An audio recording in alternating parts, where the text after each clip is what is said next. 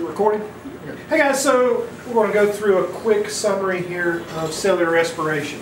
Cellular respiration can be summarized into 4 major steps. One is glycolysis, second is acetyl-CoA conversion, the third is the Krebs or citric acid cycle, and then fourth is the electron transport chain. Each one of these we've got to understand the inputs and outputs and what the major goal of each step is.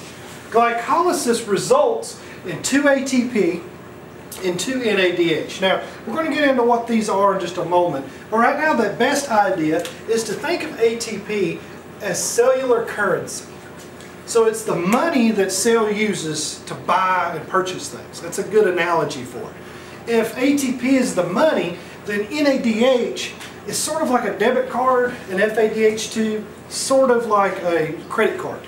So we're going to take a step down through each one of these. Glycolysis is glucose splitting. Now, I'm not going to go really heavy into the detail about it, but what you do is you take glucose, which is C6H12O6, and we're going to split it into 2 molecules. Actually, let's draw it like we've split it. So we're going to split it into a pyruvate.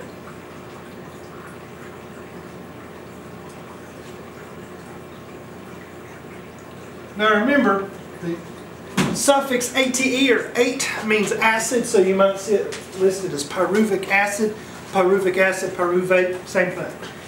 We're taking one 6-carbon molecule and we're splitting it into pyruvate or pyruvic acid. There's 2 of them. Each one of these has 3 carbons. So we're still maintaining the same number of carbons, as you see. So that's really what we're doing in glycolysis.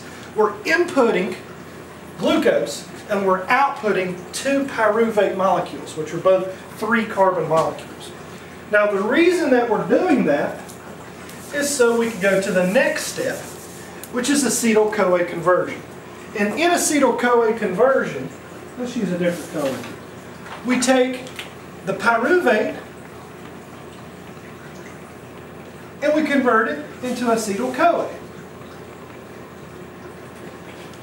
By doing this, we release 2 NADH. But what's interesting is 1 pyruvate into 1 acetyl-CoA is only 1 NADH. But if you remember, from 1 glucose molecule we make 2 pyruvates. So thus we get 2 NADH. This occurs, glycolysis occurs in the cytoplasm of the cell. Acetyl-CoA conversion, Krebs cycle or citric acid cycle, and electron transport chain all occur within the mitochondria.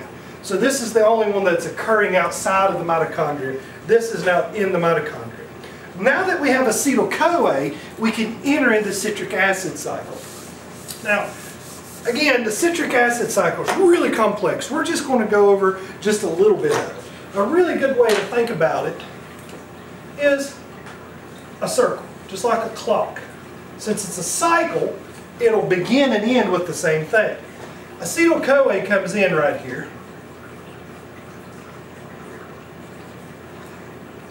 And what's released, the CoA sort of falls off. The acetyl-CoA comes in and joins up with another molecule, and the first molecule formed is citric acid. So this is why it's now referred to as the citric acid cycle. What happens is there's a lot of chemistry going on throughout this cycle. This is not super important for this portion of the course. What we're going to focus on is what's generated. And what's generated per 1 molecule of glucose, which is 2 cycles in here. So remember, 1 molecule of glucose splits into 2 pyruvates. These 2 pyruvates then each are converted into acetyl-CoA. And then 1 acetyl-CoA will come into the citric acid cycle. And then you'll release an NADH, see another NADH about right here, an ATP, an FADH2, and then finally another NADH. But if you count them, you have 1, 2, 3 NADHs. You have 1 ATP and 1 FADH2. That's for 1 pyruvate. How many pyruvates do you have? You have 2. So you have to multiply that by 2. That's why you have 6 NADH 2 ATP and 2 FADH2. That's where these molecules come from. So remember, ATP is like the money, NADH is like the debit card, FADH2 is like the credit card. So now we have to go down to the next spot, which is the electron transport chain. And I'm going to use an image from your textbook on it that describes a little bit better than I can. This is the electron transport chain. As you see here, this is inside the mitochondria. You can follow along here. This is the cytoplasm outside, so this is the outer membrane and the inner membrane of a mitochondria. Remember, mitochondria are double folded. You have an outside folding and then inside folding as well. So we're focused on the inner membrane. And then we have the electron transport chain occurring here. And it's a set of proteins that strip electrons off of NADH and FADH2. As you see, NADH comes in here, the electrons are stripped off, leaving you with only NADH, and then the hydrogens, or excuse me, NAD+. The hydrogens then enter this intermembrane compartment. But it's a specific kind of hydrogen, 2H+. That's essentially a proton. So these protons build in this compartment. FADH2, same concept. And as these protons build, there's more protons on the inside of the inner membrane than the outside. So they have to escape somehow, because we know that nature doesn't like things out of balance. We have to balance things just like we would a ruler. So since we have too many on the inside, some have got to exit. And they can only exit through one pore. And that's this opening of the ATP synthase. And it even sounds like synthesis. Remember ASE?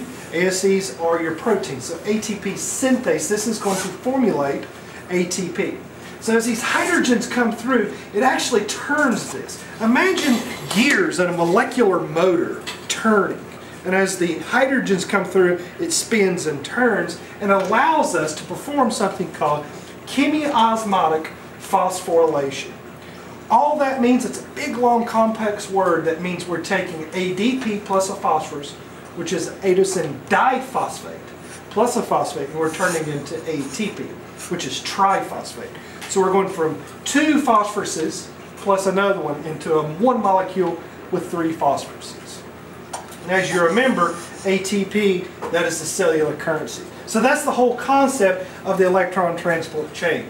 At the end here, the end final electron acceptor is oxygen. Oxygen is not used in glycolysis, acetyl-CoA conversion, nor the Krebs/citric acid cycle. The only place it's used in cellular respiration, specifically aerobic respiration, is the final electron acceptor of the electron transport chain. Remember, oxygen has a high affinity for electrons, meaning it has a high electronegativity, or it's an electron bully. It wants electrons and it's going to steal them from wherever it can get them.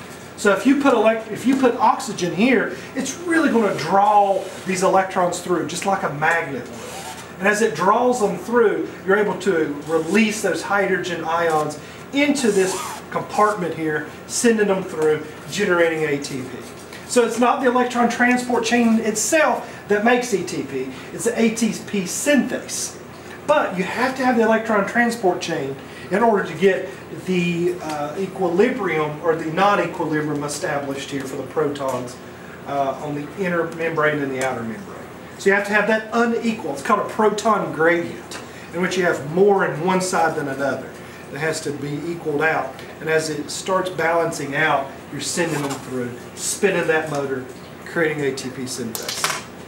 So now that we have this concept, we need to figure out, well, how